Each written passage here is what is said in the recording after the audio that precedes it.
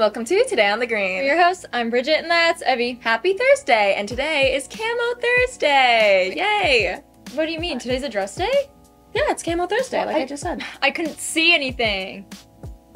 What? Get it? Oh, Camo. yeah, no, the Can't camo. see. No, I got Like it. when you're hunting, you have to No. be invisible. Yeah, that's good. That's good. Like John Cena. Good joke. You can't see me. That's good. Very, very nice. Very nice. Moving on, today was a House of Reps meeting, so here's Madison to fill you in. Today, there was a House of Reps meeting during intervention.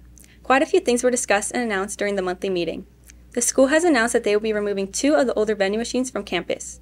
During the meeting, there was a discussion on the different ways the school shares information, including posters, social media, and the announcements, and the students talked about which of these methods is most effective in reaching more students.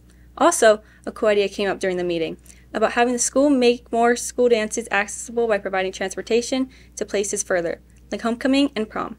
Hopefully more changes will be made throughout the end of the school year to benefit the students. Now back to the studio. Thanks, Madison. I guess TikTok and Instagram are fighting? Once again, so here's Nitty. Instagram created its Reel feature in 2020 to compete with TikTok's rise in popularity. And now, TikTok appears to be prepping to launch a photo and text app to compete with Instagram. The new app, TikTok Notes, is said to likely include all existing captioning features of TikTok, allowing a much wider design spectrum than Instagram. Additionally, it will enable TikTok's photo app to remain alongside its video application.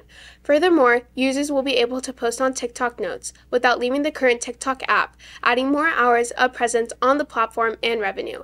Instagram better be prepared for fierce competition.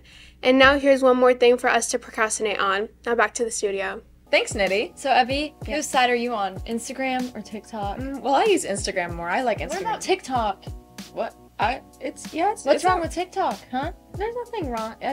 See, now this is the real lesson. We're so corrupted by social media that we're putting these 2 platforms up against each other. It doesn't matter. It doesn't matter. Right? Stop the fighting. It's all the same. Stop being on your phone all the time.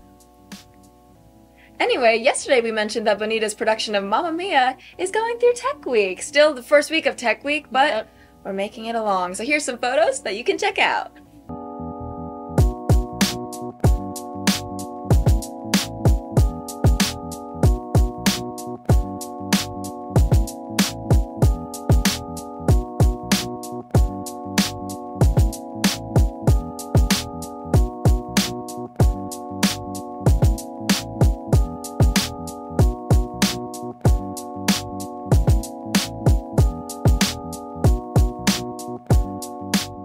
That looks really cool, and we're still in the early stages of production, but it's making its way along. And if you look at the BHS Theater Instagram, you can see even more behind the scenes every single weekday with the takeovers that are happening from the crew and the cast. Yeah, and if you think that looks cool, looks even cooler in person. Oh yeah. So you should, I don't know, buy tickets. Buy tickets for the 26th or maybe the 27th or the 28th.